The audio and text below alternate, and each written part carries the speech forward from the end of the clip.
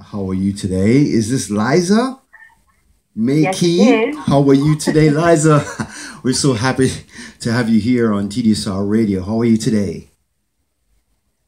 Today is good. Today is good.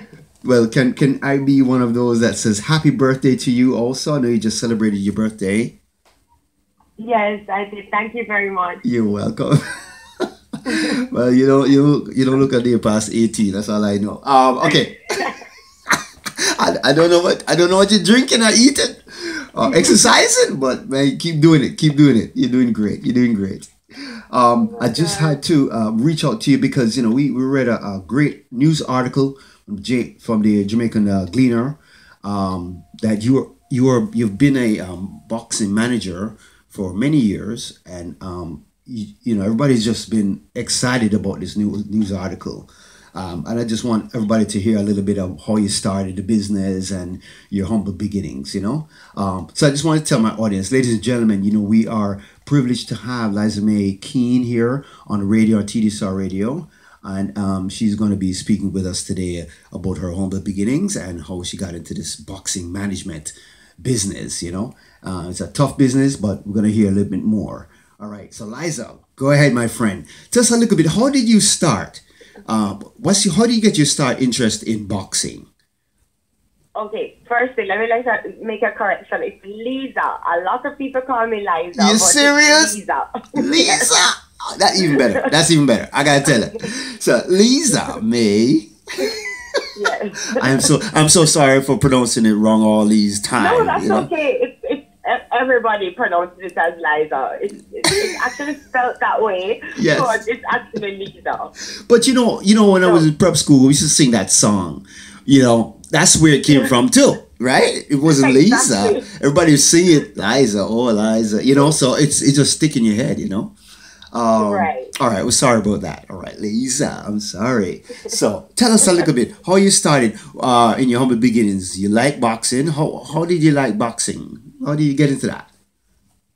Well, when I was a kid, I used to watch boxing a lot with my dad, Okay. and Mm-hmm. but I guess he got me started there. But as it that was it. Let's say the 1988, 87, 88, 89, Okay. and then of course I think boxing globally had a little lull. Mm-hmm. And I guess there was a revive, maybe in the late 90s, I would believe, Okay. when we probably had like the Floyd Mayweathers, and not just picking on a name, but I believe that after a while, boxing itself revived, and Yes. but I still didn't get involved in it. I wasn't following the sport. I wasn't doing much because in Jamaica, Yes. there was no boxing. Okay. There was every other sport but boxing. Yes. And in 2011, they started this series called the Rhea Levy Contender Series, which is it's a reality slash boxing show on television. And I used to manage a fellow. I used to be the manager of a major hardware in Jamaica, and this guy used to be I used to manage him. He was one of the employees there, and he used to come to me, let's say this was in about 2007, 3 years before the series, and he used to tell me he used to box. Wow. So he told me, I had a very good relationship with my staff. Whoever I could help, in various different areas of their life, I would try to see if I could extend myself. And he used to tell me, I box. And I said, boy, and I used to help him out a little bit with a little money here Money and and there. thing. But I used Well, to kind of nudge him and say, hold on. I said, Dwayne, why not choose another sport? I mean, at that time we had the great Usain Bolt yeah, breaking track and world field records like and everybody else.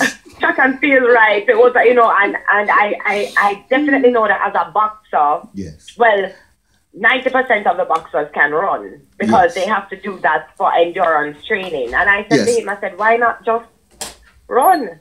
You know, it would be a better investment of my money at this point in time. And Yes. I stuck with him.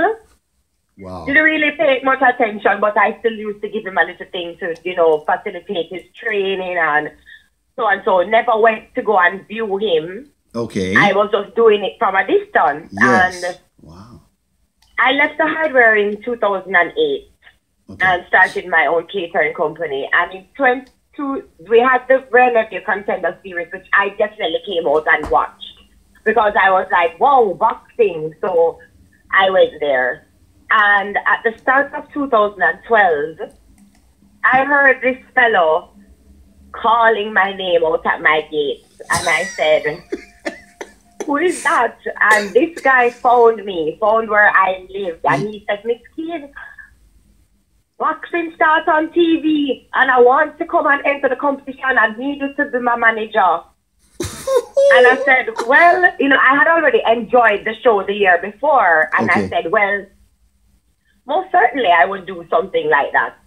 But didn't really, I mean, I was assisted financially, but I really did not know anything about boxing management. Okay.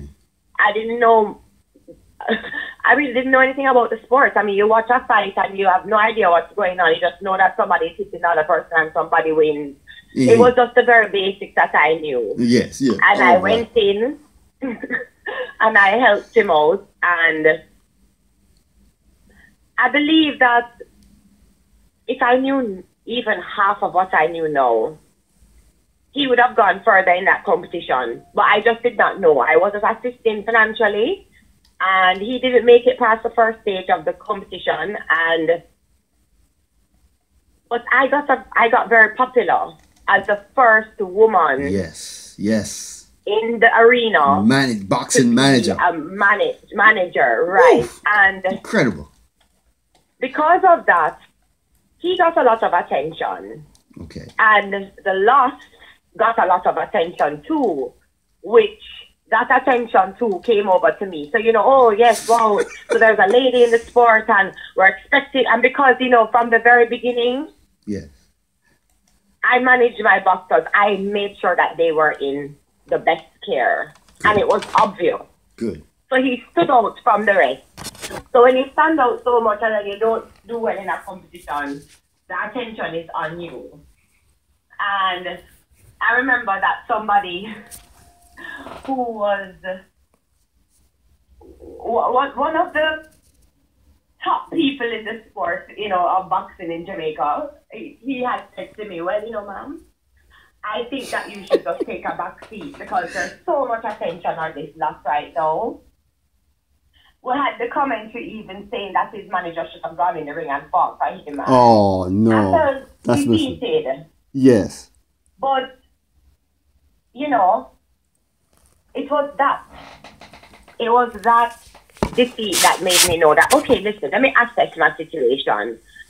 I really don't know anything about boxing. I don't know anything about